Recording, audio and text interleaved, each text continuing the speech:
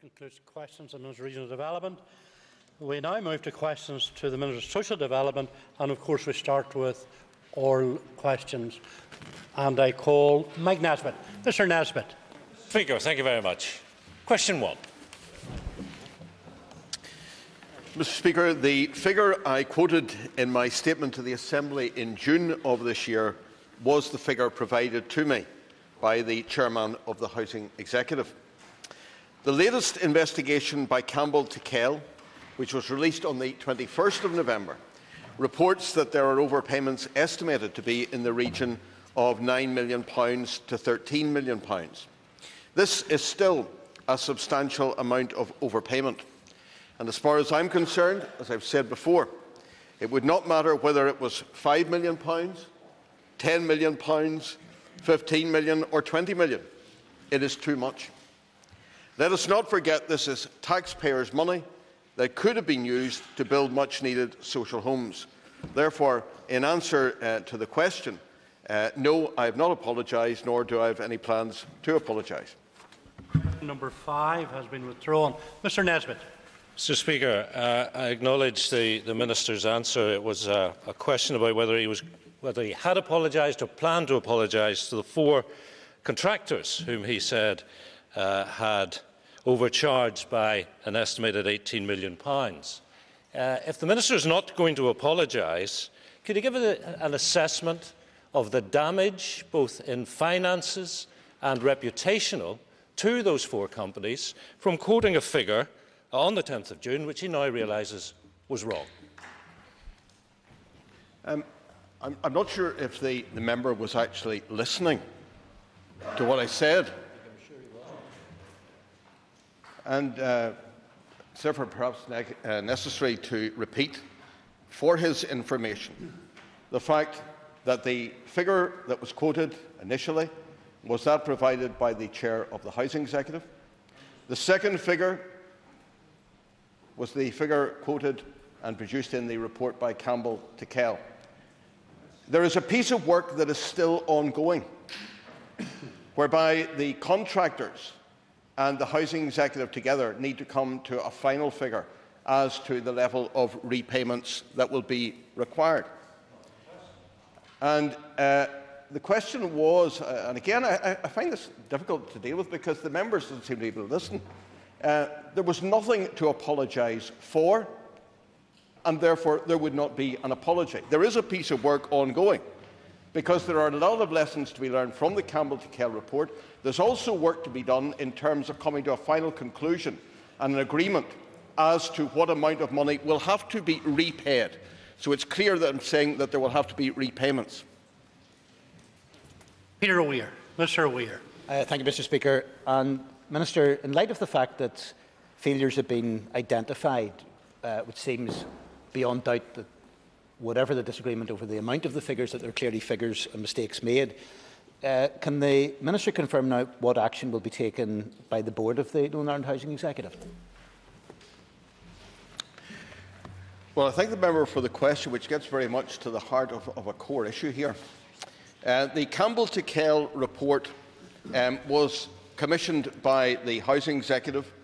The board of the Northern Ireland Housing Executive accepts the findings of the Campbell Tickell report and regrets the failure to resolve the issues raised at the time when these were first discovered.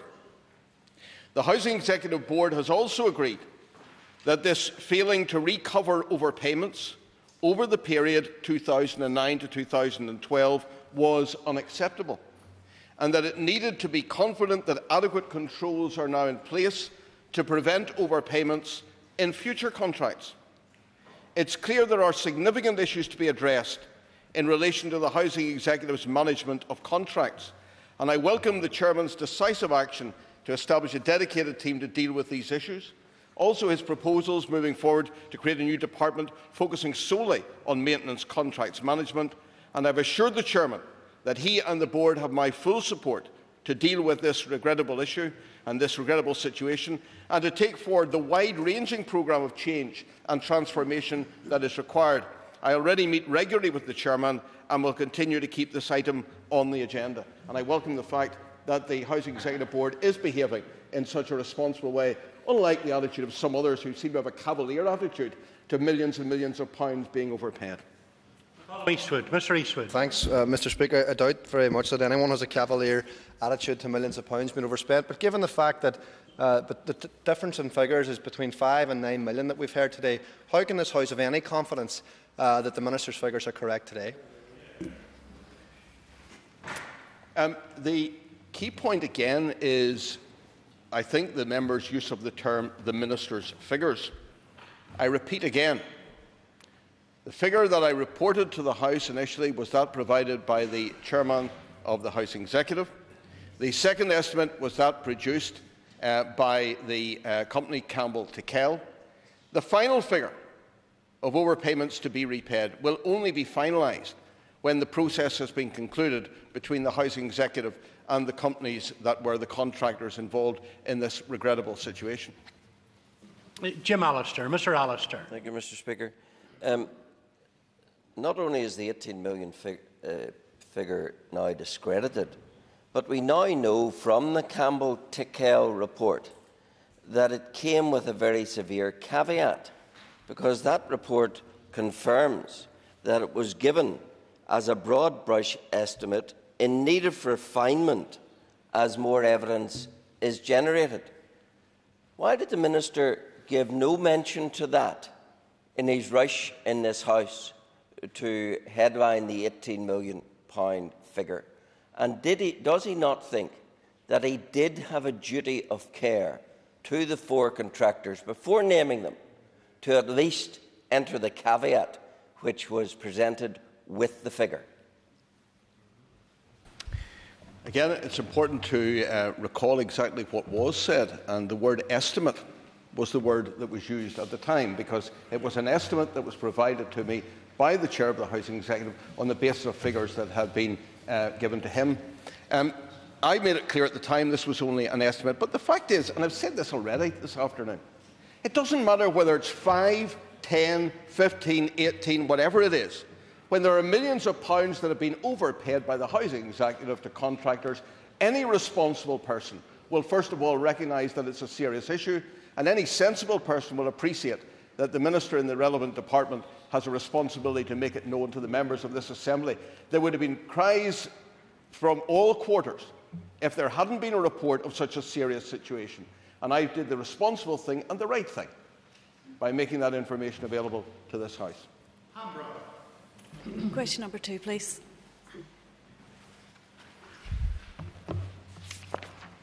The 2011 House Condition Survey shows that fuel poverty affects 42% of households. That is about 295,000 households in Northern Ireland. The survey recorded that there were 135,170 households in fuel poverty, where the householder was aged 60 or over, and that represents 46% of all fuel-poor households. 83,190, that's 52%, of the householders aged between 60 and 74 are in fuel poverty, and 51,980 people, that's 60% of householders aged 75 and over, are in fuel poverty. So it's quite clear that as folk get older, there is a higher level of fuel poverty, and it's an issue indeed that I welcome the fact that the member has raised. Pam Brown. Thank you, Mr. Speaker, and I thank the Minister for his answer. Given the Minister's answer, can he tell us what measures are in place to provide assistance to older, vulnerable people in South Antrim? Our flagship scheme for many years has been the Warm Homes Scheme, and that scheme has helped over 117,000 households in Northern Ireland to improve the energy efficiency of their homes.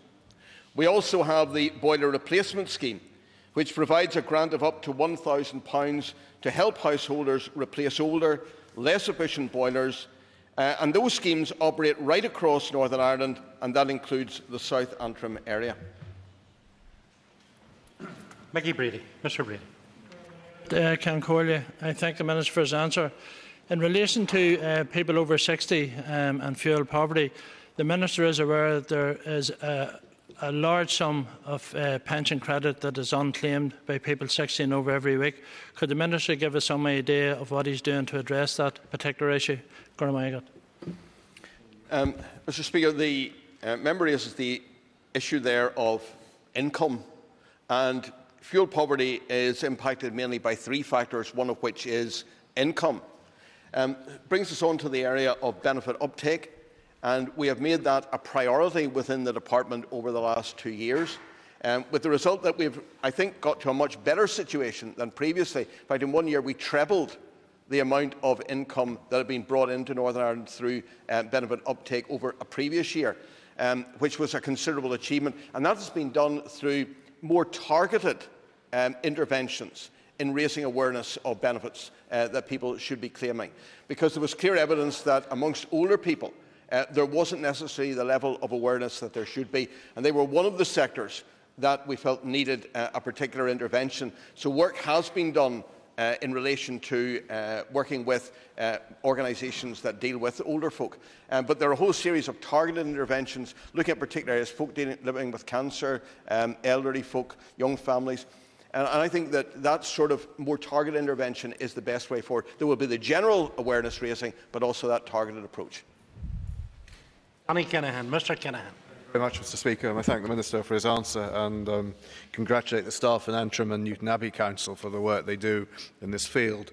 But does the Minister accept that the rates of fuel poverty, as they were previously measured, have fallen only 2% in recent years, down from 44% to 42%, and does he not believe this is indicative of his department's failure to effectively address the issue? Well, I think the point is more indicative of the member's failure to understand the nature of fuel poverty, which is not the responsibility of one particular department, but of a number of departments. For example, in large parts of Northern Ireland, people do not have access to gas, and that's the west of the province. And that is an area of work that my colleague in Detty, Arlene Foster, is taking forward to ensure that the gas pipelines move to the west of the province, because one of the key factors in relation to the higher level of fuel poverty in Northern Ireland is that we are so heavily reliant on oil, whereas in GB there is a much greater reliance on gas, and therefore that impacts on the west of the province. That, I think, is one of the biggest problems we face. We have also worked extensively to deal with the issue of energy efficiency of homes, or energy inefficiency being the problem. And for example, last week I had the opportunity of visiting some building sites in Germany, in Stuttgart, to see there the work that they were doing to make their houses much more energy efficient. So it's about raising income, and our benefit uptake programmes are quite effective in that regard. The cost of fuel, again, that is not within the remit of my own department, but spreading the gas network will help, and also the energy efficiency of homes. The more we can do in that regard, and that's why our work currently underway in South Antrim, in Spring Farm, where there is a pilot being done about the best way to retrofit homes. All of that will contribute to reducing the level of fuel poverty. Sean Rogers. Mr Speaker, and thanks to the Minister for his answers thus far. Could the Minister advise this House, has he any plans to help those with long-term sickness or cancer with their fuel poverty concerns? Well, I've already mentioned there that in regard to our benefit uptake campaign, and I've mentioned there also that income is one of the issues in terms of reducing fuel poverty. In terms of people who are suffering from cancer, we have made that a focus for the targeted benefit uptake campaign, and that has been, I think, reasonably successful. It was one of the more successful interventions. So we can do something there, but in terms of a specific intervention for people suffering from cancer, our other programmes are all entirely open to people who have that unfortunate condition. The boiler replacement, the warm homes scheme, all of these things are generally available. That is the one thing that is particularly relevant, I think, most helpful to people with that particular problem. For McCann. Mr McCann. I'll get Cian Corlia, case number 3, question 3. Mr Speaker, the Chairman of the Housing Executive, in his press release dated the 10th of June 2013, stated that the board of the Housing Executive had commissioned an independent review into how the organisation has been dealing with planned maintenance contracts over the last 5 years, following evidence of substantial overcharging. The initial processes of appointing the consultant at that time were managed by the Chairman. The member may wish to note my answer to Assembly Question 24342, 11 to 15, when I previously explained the procurement process followed in the appointment of Campbell Tickell. However, for the benefit of the member today, I can advise again that the procurement process followed was in line with the appropriate procurement guidance for the direct award of contracts, also known as single tender action, and the use of consultants. I thank the Minister for his answer up to now. But it's my understanding that the process that the Chair of the Housing Executive followed was done over a short period of time in a matter of days, and didn't follow the tendering procedures that were set down to appoint contracts. The first point there, as regards the nature of the process, I was not party to that process. However, I've stated already that I am reliably assured that the appropriate procurement guidance was followed, that there is a guidance for the direct award of contracts, single tender action, and the use of consultants, and that was followed. The timescale for it, I think it's important to bear in mind here that this was something that needed to be done quickly. We are talking about very substantial amounts of money. We're talking about very substantial amounts of money. And it was important that the Housing Executive moved quickly to show their concern about this situation, that they get information to clarify how this situation had arisen. And in answer to an early question, I spoke about the course of action now being taken by the Housing Executive in the light of that report. And I think it's that outworking of the report that proves indeed that the Chairman and the Housing Executive took the right approach by moving quickly forward on this as a matter of urgency. Mr. Davitt. Speaker, I've listened very carefully to the Minister's response, but surely the Minister must understand that the Tickell report at this stage is so discredited that really the only honourable thing for the Minister to do would be put his hands up and say, look, it's rubbish. Well, the company concerned, Campbell Tickell, is a company that has previous experience in this field. It is reported on a wide range of matters, including frauds, mismanagement, financial malpractice, complex financial issues, governance and management issues, and previously conducted a statutory inquiry for the then Housing Corporation, looking into mismanagement in a specialist housing association. So this is a field in which they have some experience, and I would suspect they are probably more experienced in that field than Mr. Davitt. Mr. Creed. Thank you, Mr. Speaker, and again I thank the Minister for his response. In my opinion, the Campbell Tickell simply didn't come close, for example, to the forensic investigation carried out by ASM Howard into Red Sky. But the Minister may be aware that, in addition to that report, there was one produced in conjunction with the contractors, which led to 4 sets of individual accounts by 2 independent cost consultants, one appointed by the Executive, the other by the contractors. Will the Minister try to bridge the apparent contradiction, quite massive contradiction, between this report and the one produced by Campbell Tickell? Thank you. Let me assure the member, there are not 2 reports. There is only one report. Whatever may have appeared in a press statement from somebody or other, there is no second report. There is a process of work being taken forward in relation to these contractors and the Housing Executive. But the only report, the one that was commissioned by the Housing Executive Board, the one that has been endorsed and accepted by the Housing Executive Board, and the one that was presented then to the Social Development Committee, is the Campbell Tickell report. And I think it is a report that people are very foolish to dismiss out of hand in the way that some people want to. Again, I used the word earlier, cavalier. There seems to be almost a cavalier approach to some of this. The issues that have been identified in the Campbell Tickell report are very serious, substantial and substantive issues that need to be addressed, because they get to the bottom of why this situation arose. They get to the bottom of how it was that there were such serious shortcomings within the housing executive, and why, in that context, it was possible for such substantial overpayments to be made. William Irwin. Mr. Irwin. Question number 4, Mr. Speaker.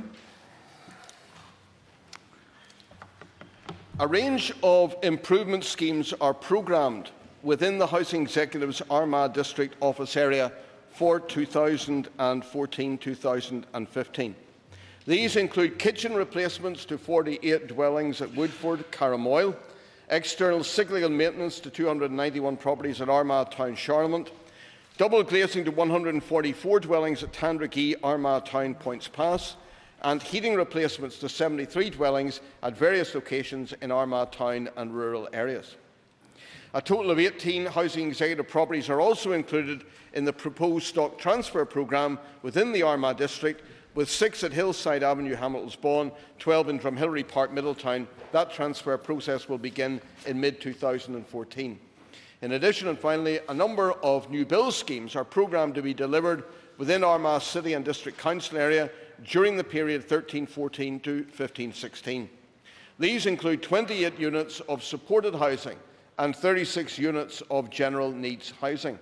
The Housing Executive is currently in the process of formulating a new social housing development programme for the 3-year period 14-15 to 16-17, and, subject to my approval, this will be published on the Housing Executive's website in January 2014.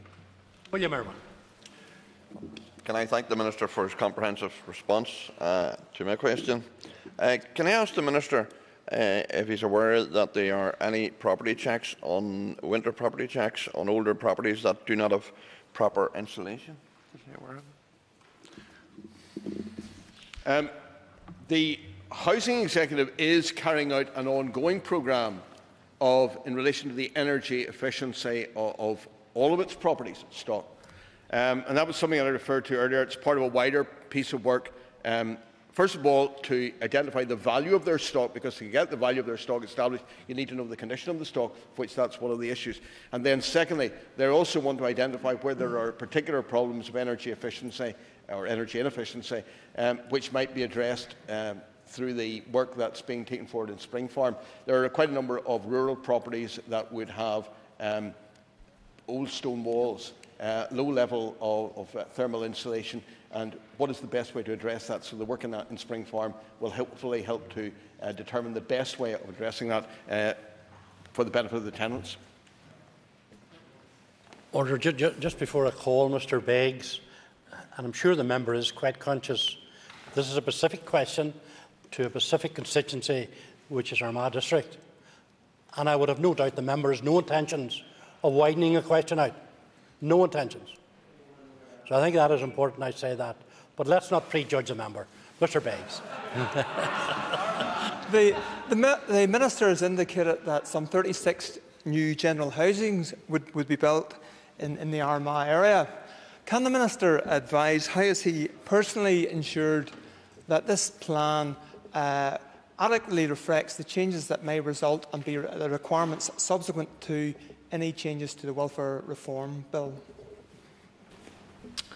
One of the issues that I've raised in the past couple of years with the Housing Executive when they bring forward their social housing development programme is indeed the potential impact of welfare reform and the need therefore for a number of smaller sized properties suitable for 1 or 2 people. The first time that I raised it, I did so because when I challenged the Housing Executive about it, the officials actually admitted that they hadn't taken any account of welfare reform in designing the programme. They were sent back to redo the job and they came back with a revised programme. It is now something that features in their programme that there are more smaller properties to address the need potentially in the longer term for the difficulties that might arise with what is commonly referred to as a bedroom tax. Mr. Mutry. Number 6, Mr. Speaker.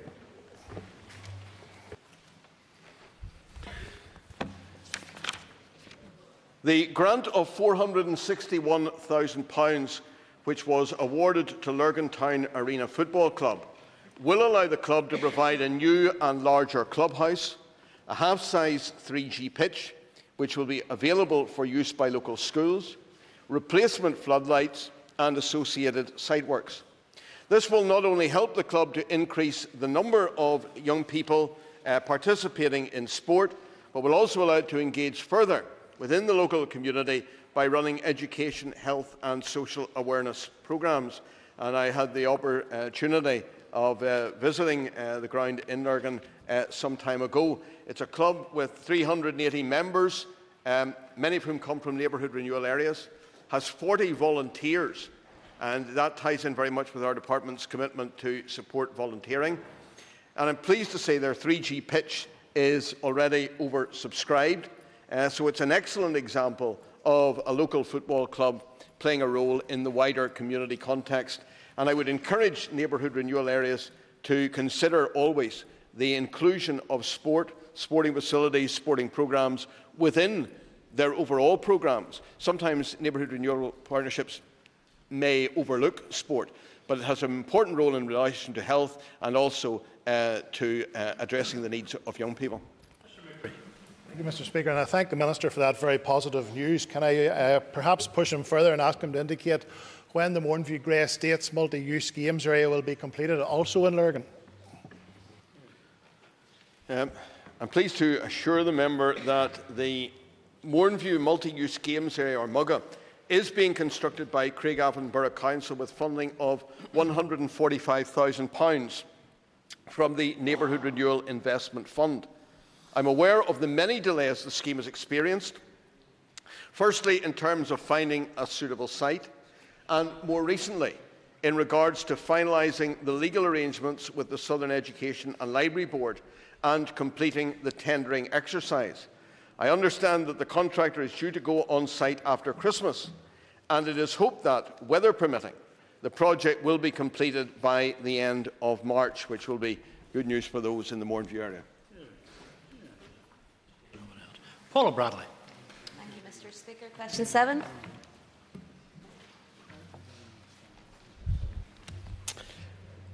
As at the 1st of December 2013, a total of 3,884 applicants were registered on the waiting list for the North Belfast constituency area.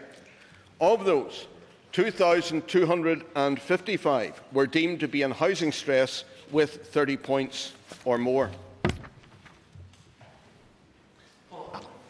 Thank you, Mr. Speaker, and can I thank the Minister for his answer. The Minister would be aware that there is currently a narrative among some members of the media and also amongst politicians that the housing need in the constituency of North Belfast is overwhelmingly nationalist. Can the Minister confirm if this is indeed true? Thank the member for her question and take the opportunity indeed to explain that that narrative is a totally false, unfounded and erroneous narrative. When people register for housing, they can self-identify as being Protestant or Roman Catholic, or indeed a range of other options, none, refused, unknown, mixed, other religious groups. But if we take the figures for those who self-identify as being either Protestant or Roman Catholic, the figures in North Belfast are in many ways quite similar. For example, if you count those on the waiting list at the moment, as of the 1st of December, from the Protestant community, it is 1,479. If you take the figure for the Roman Catholic community, it is 1,489. So there is really a difference there of less than 1%. The housing waiting list there for Protestants and Roman Catholics in North Belfast are therefore roughly equal. You'll find over a period of time you'll have slight fluctuations. It may go 1% one way or the other over a period of months as people come on and off the waiting list. But it does refute very much this damaging and, I won't say corrosive narrative, which suggests that there is an overwhelming demand in one community and virtually no demand in the other community. The housing waiting list in the two communities is virtually the same. Sometimes people argue that you should deal with the issue of people who refuse to identify or whose religious identity is unknown. But that's actually taking away from people the right not to self-identify. Even, however, when you look at that, and if you attempt to allocate people to a particular group on the basis of where they've chosen to live, for example, someone's from Ardoyne, has put down Ardoyne as their choice of area, they're probably not from the Protestant Unionist community. Likewise, if somebody puts down for Mid-Shankle, they're probably not the Catholic Nationalist community. Almost gone. But even when you do that, it makes virtually no difference. The needs in the two communities are almost exactly equal. Order, members. That concludes oral questions to the Minister of Social Development. We now move to topical questions to the Minister. Trevor Lunn. Mr. Lunn. Yes, thank you, Mr. Speaker.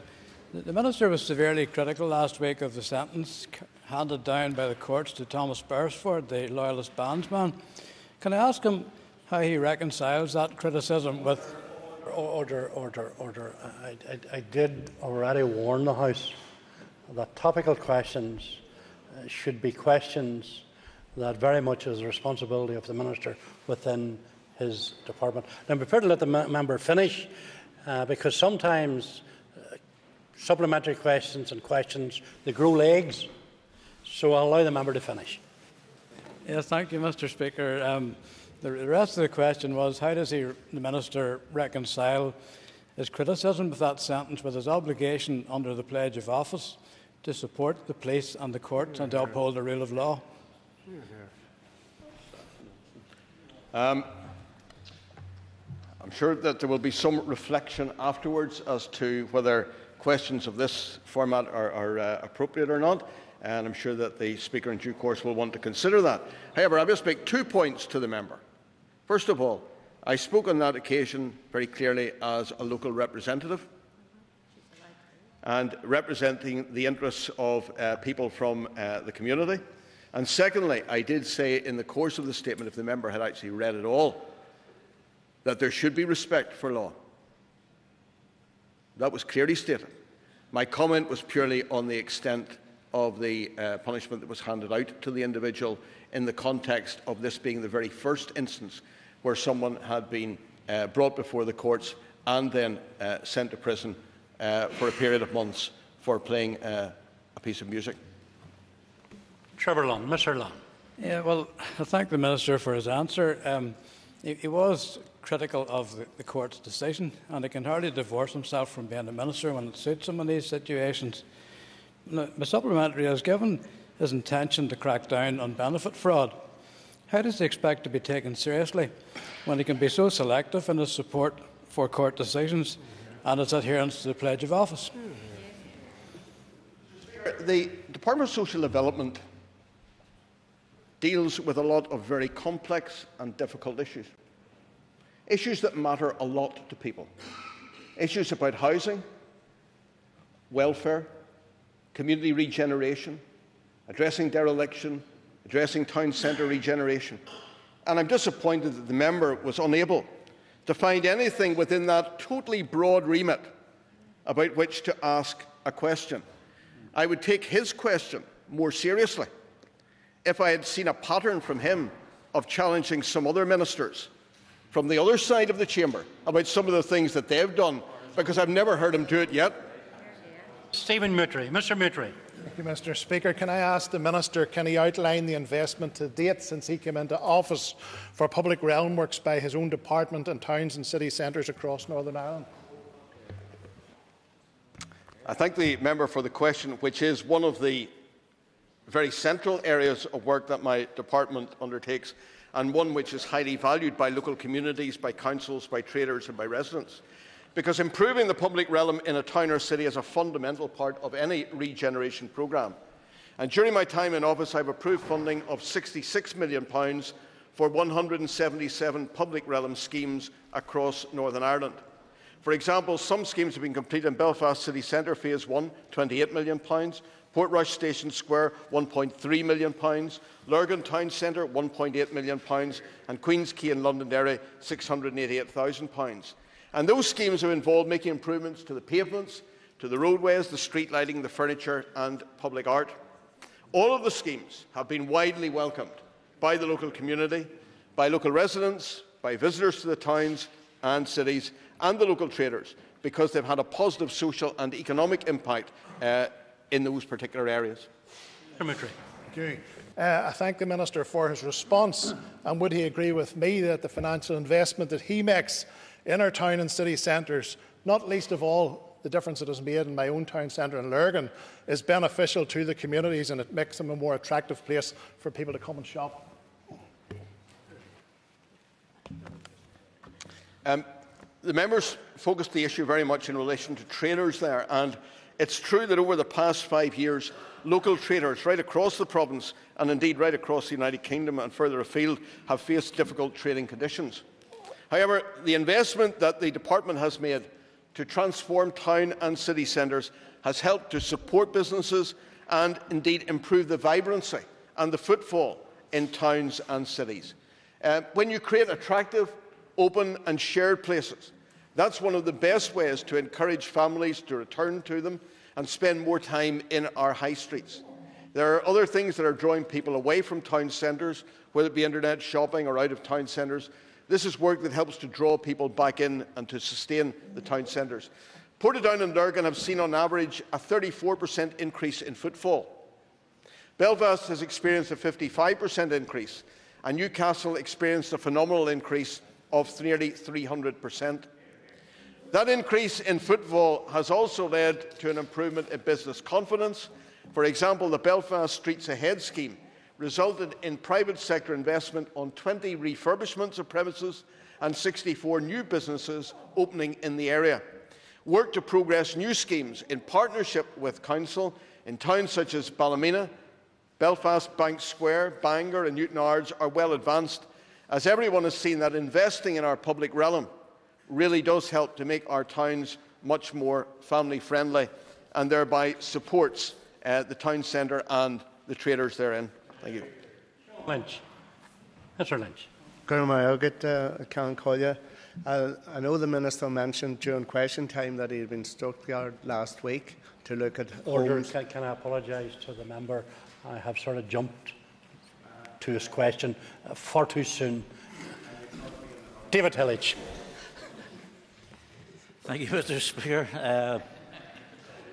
Having reached the last question time of the year, can I ask the Minister if he believes that the Welfare Reform Bill will have made any progress before the end of the year, considering the government deadline of the new year, when they've said that the devolved situation here will have to face bills of £5 million per month? Speaker, I thank the member for that question, because it is appropriate that at this final question time of 2013 we have this item on the agenda. The member will be well aware, indeed other members are, that I've been working extensively with executive colleagues to progress the Welfare Reform Bill through the Assembly and indeed to achieve the best possible outcome for the citizens of Northern Ireland. At the last meeting of the Executive, it was agreed to reconvene the Executive Subcommittee on Welfare Reform, and a meeting of that subcommittee has now been scheduled for next Monday, the 16th of December. It really is a one-item agenda. I don't know what else there will be on the agenda other than one item, and that is how do we move this forward. I would certainly have hoped that we would have made swifter progress. I hope that we can make progress after that meeting next Monday. But given the Christmas recess, the earliest that any bill can be brought back to the Executive for decision would be the 16th of January. And if we meet that deadline, then I could expect the bill to receive royal assent by the end of March or early April. But since, as you've rightly pointed out, the message clearly from Westminster, from the Department for Work and Pensions, the Secretary of State and the Treasurer, has been that if we miss the January deadline, then the penalties of approximately £5 million per month will kick in. Thank you, Mr. Speaker, and welcome the answer from the Minister. And perhaps he would give us another message. And dare I ask how he feels? Is this a good use of the limited block grant that we receive? The one-word answer to that would be no. It's not a good use of our limited block grant. The Chief Secretary to the Treasury has written to the Finance Minister highlighting his concerns about the delay in the Welfare Reform Bill for Northern Ireland, and indicating that the UK Government can make adjustments to the Northern Ireland block grant for the additional costs of the Exchequer for AME spending controls which are not achieved.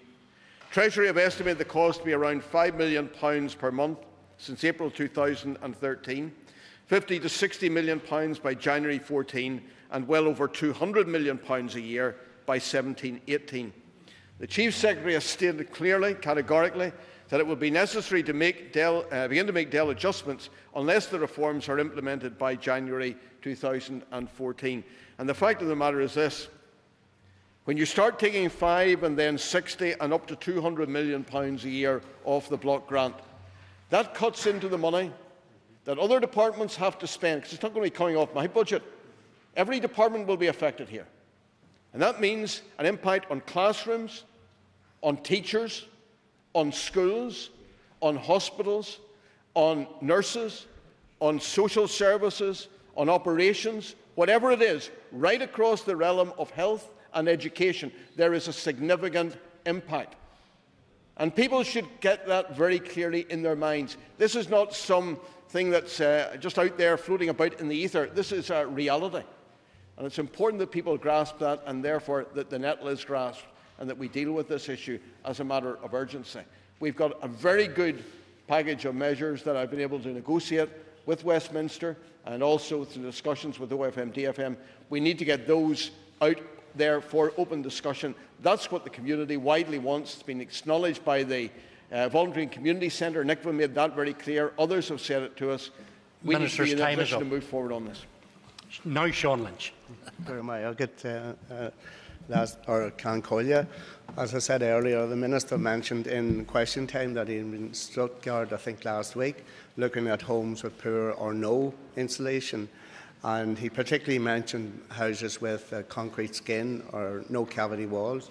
Could I ask the Minister what he has learned from his visit, and could it be useful for our own circumstances here? I found it very informative indeed to see the difference that it made in the energy efficiency of the properties that we visited. They were retrofitting properties that quite a lot of them had been built in the 60s. They were 60s, early 70s. They were around 40 years old. They were being very substantially retrofitted with a very high level of insulation. There are other things that follow on. If you insulate, there are other things you must do to make sure that the house functions properly. But there are good practical examples there of what can be done. I've mentioned already this afternoon the pilot work going ahead there at Spring Farm in Antrim, which will benefit not only Northern Ireland but the whole of the United Kingdom. This is an issue that should have been addressed some years ago, because this sort of work has been ongoing in GB for some time, certainly being underway on the continent for quite a long time, and they're dealing with much more colder conditions than we would have here in Northern Ireland. The extent of the insulation I thought was very significant.